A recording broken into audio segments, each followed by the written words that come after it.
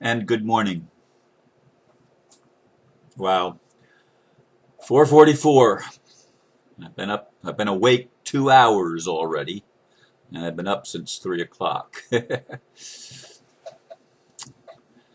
I sat out in the atrium this morning. I went into the meditation room and I thought, no, I'm going to go in the atrium. And so I switched locations fairly soon after I got up.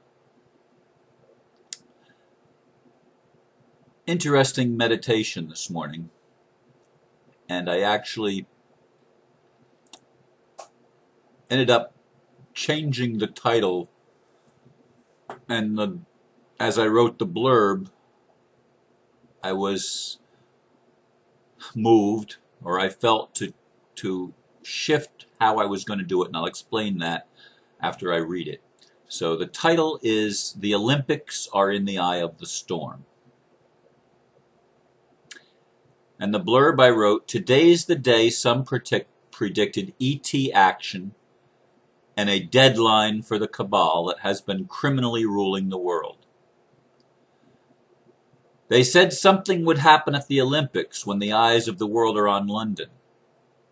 So far, nothing spectacular has been seen from the human 3D perspective. And I seriously doubt we will see anything today that is all that earth-shattering. At least for a while, we are in the eye of the storm. I don't think that peaceful calm will continue for long. Perhaps days, weeks at the most.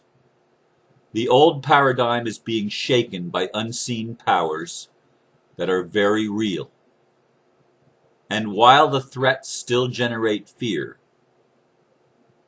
it is the would-be rulers that have the most to fear. Their world of control by deception will be exposed for all to see. And there will be no place to hide as the big storm sweeps the planet clean." And it was interesting. Right after I wrote that blurb, I got a new friend on Facebook and just happens to live in Storm Lake, Iowa. I kept that up on the screen because I thought that was pretty interesting. For me, as you know, I've been in a very relatively peaceful place, and that was how I began my meditation this morning. Just reflecting on how much peace I felt. And yesterday, my mind was so calm that I almost didn't know what to talk about, which I shared in yesterday's video. But around between 5 and 6 o'clock in the evening, I went out and checked my mail, and I got a letter from Judge Murphy, John C. Murphy. He's the judge that I stood before on whenever it was, back on the driving without a license charge, who did not allow me to present my statement, did not want me to ask questions, did not like it that I did not want either of his two options that he offered me, and so he offered me a third option of getting arrested, basically, and put in jail.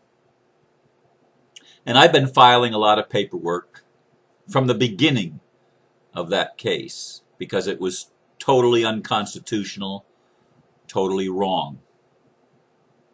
Anyway, I got a one-page document, an order from him, which is basically 3 sentences, and the rest is heading and signature and stuff like that. Deny all requests of defendant filed in case numbers, and he has the wrong case numbers. He mixed up the case numbers. They're not as they actually are in the case. It's totally incorrect what he has on this paper. From the beginning of the files to present. In other words, everything you've ever filed with this court in this matter is irrelevant. We're denying it. Now, I never made a request They were affidavits and things like that. Anyway, defendant is directed to no longer file anything but items directly related to the charges he is facing. They were all related to the charges I was facing, all of them. Anyway, should any more of this common law citizen paperwork be filed, it will be considered a nullity. They've already tried to ignore everything I've ever filed with this 18th Judicial Circuit Court in Brevard County, Florida. Brevard and Seminole counties, actually. And so what is he telling me that's different than the way they've already responded to pretty much everything that I've done? They don't like the fact that the law is against them. They cannot win a case based on actual law. He's calling it common law citizen paperwork. In other words, people standing up for their rights. And that's the most important thing people can do. But let's get back to the Olympics. That was where I was going to go when I started this. But as I was meditating and then as I came to the computer, I added the Olympics when I started putting down what I was going to talk about today. I added the Olympics because I'm getting the impression that the Olympics right now are in the eye of the storm. In fact, the whole earth is in the eye of the storm. But there's a storm. It's there, it's brewing. If it was in the Atlantic Ocean or the Eastern Pacific Ocean, it would be called a hurricane. If it was in the Western Pacific Ocean and by Australia, Antarctica, Australia, New Zealand, Japan, Southeast Asia, it would be called a cyclone. And if it was in the Indian Ocean in India or I guess Western Australia or Eastern Africa, it would be called a typhoon, because they have different names depending on the location on Earth where these storms are located. But they're basically big storms that move around an eye, and it's calm in the eye, but the storm is moving around that. So we all know what the eye of the hurricane means, the eye of the storm. That's what we're talking about. And things seem fairly calm on the surface right now. But we know that a storm has been brewing. And there have been threats of the bankers being arrested and other members of the cabal being arrested and being brought to justice. And since I got that letter yesterday, I've been really crying out, as it were, to God and saying, look, I'm your son. And I didn't come here this time to be martyred. I didn't come this time to be abused. I've gone through that in past lives. You've shown me that. But not this time. This time, I've come for justice. This time, I've come for truth.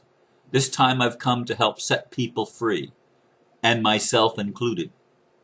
So you're going to have to show me the gifts that are latent within me and show me how to deal with these storms that come. And as the peace again in meditation settled over me,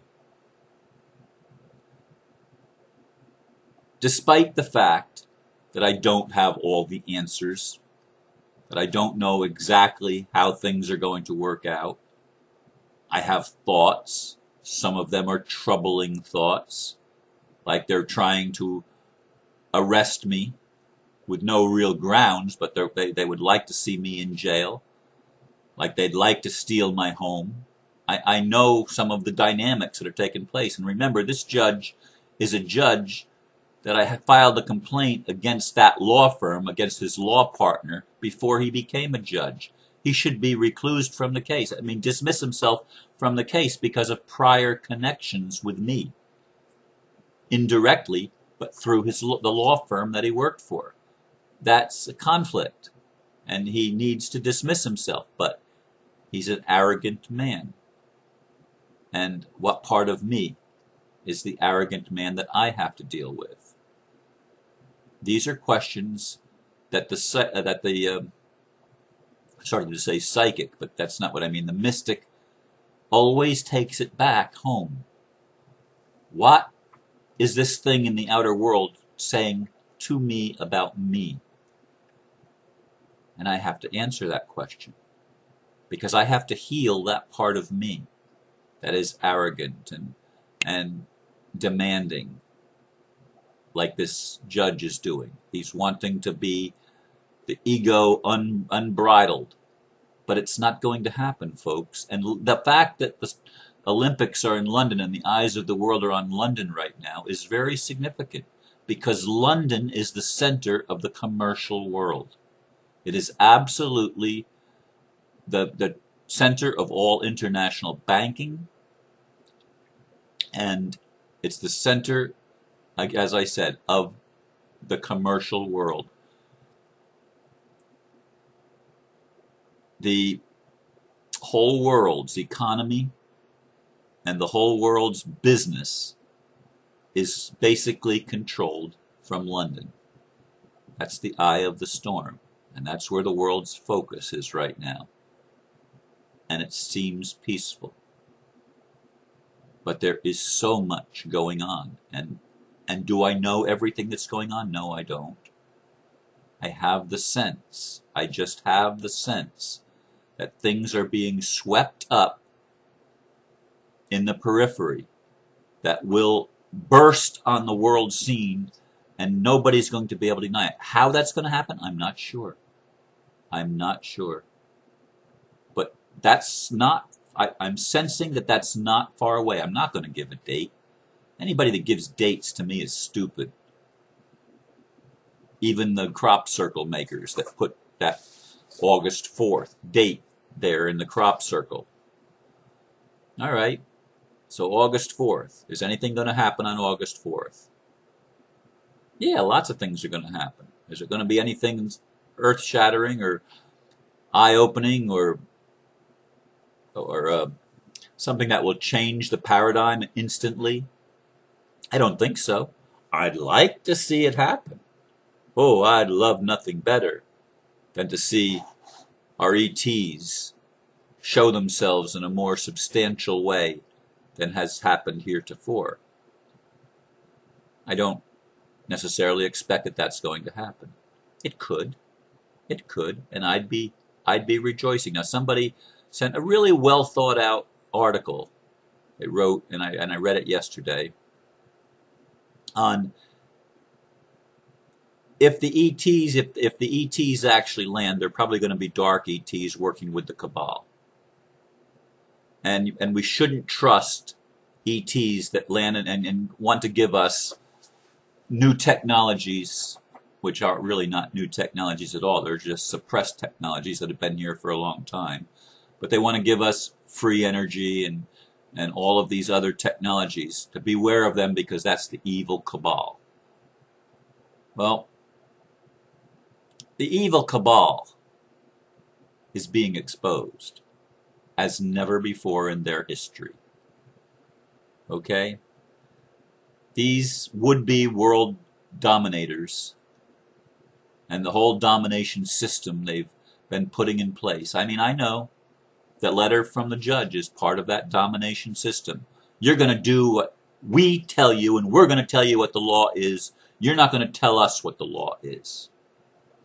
You see that happening all the time as they try to run over human rights.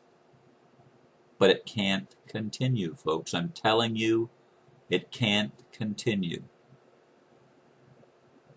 There is some new dynamic that is at play that's bringing forth light, shining into the darkness in a way that has not been experienced for a long time, certainly on planet Earth, and in our known history.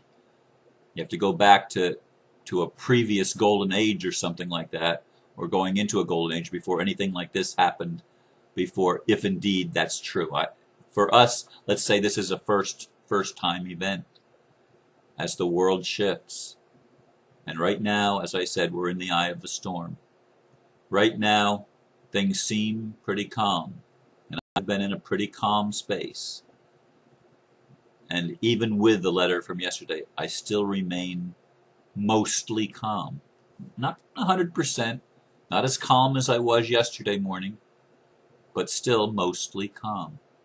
Because somehow I know the gifts that are in me and the gifts that are in you, the gifts that are given to the human family are being awakened. And that flame of freedom is burning ever more brightly, and it will not be extinguished. And justice will prevail despite their attempts to deny justice, as this Mr. Murphy is doing. So I leave you with these thoughts today, and I ask you once again to go inside your own inner space and find that place where you know who you are. And I'm going to tell you who you are in case you forgot. You are a child of the living God, of the Creator Spirit that created you and created everything in the universe. And it was all created for good, not evil. And we've run the race, we've run the gamut, as it were, and we're at the end of this part of our experience of living in the pig pen. And we're coming to ourselves and we're returning home to the Creator that made us. And this is a beautiful thing. That's who you are. You are a child of God. Every one of you. And it has nothing to do with your religion. It has nothing to do with your belief system. It has to do with the fact of your creation, that you are born a child of God. Namaste. Thank you.